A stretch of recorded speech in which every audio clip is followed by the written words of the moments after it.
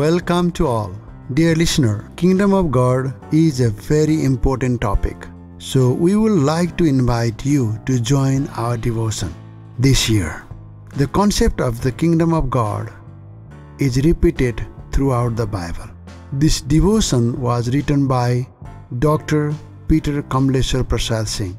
We would be honored if this message was a blessing for you. Meditation on the Kingdom of God, Day 16. God had planned every detail of the universe before He pronounced the creation in Genesis 1:1. After making everything in the earth, after making everything in the heavens and the earth, He proclaimed the plan for making of man, saying, "Let us make man in our image, according to our likeness. Let them have dominion over the fish of the seas, and over the birds of the air, and over the cattle, over all the earth, and over every creeping thing that creeps on the earth." Genesis 1:26.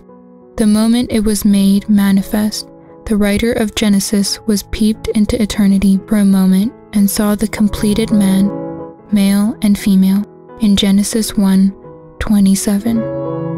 In time and space, Genesis 1:26 is in the process of finishing up but not complete yet. It's in the process. I worked in a local sugar factory for many years. There they produced white sugar from sugar canes. It is a long and complicated process. The farmers grow sugar canes in their field. After harvesting, they sell it to the factory. There the process begins by thrashing the canes into fibers. Then it passes through a set of mills where every bit of juice is extracted. The dry fiber is called bagat, and it's used as fuel in the boiler.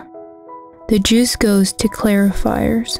It is filtered with added chemicals and is boiled in the vacuum.